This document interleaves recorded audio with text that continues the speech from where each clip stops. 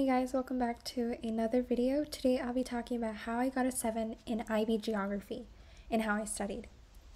I think all of you can do it. It's probably one of the most doable within all the social science subjects. Okay, so I'm going to be covering 4 points. So the verbal learning is the first one. So I would usually copy and paste notes or write down definitions, and I would read them out loud.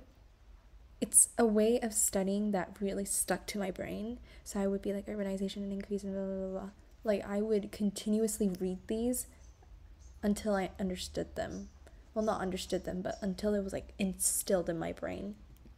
So yeah, I would read these out loud, and I would record myself, because if I was recording myself, it would pressure me to actually continue.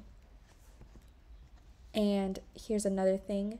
I used to brainstorm 10, 12, and 16 markers because our teacher provided all the, questions and statements.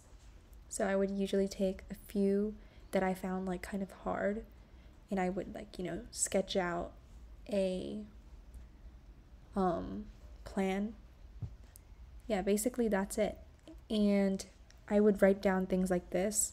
This is an example of what I wrote. I have a lot more notes, but I don't know where they went, and if I could find them, I'll just upload them here. Oh, okay, and the next one is Reddit. Amazing.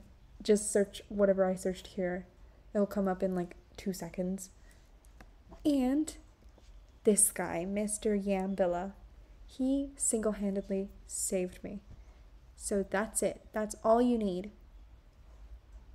And just study. And I made these videos and I had fun doing it, so I guess you can do that too in some way. So yeah, that's it. 2 minutes.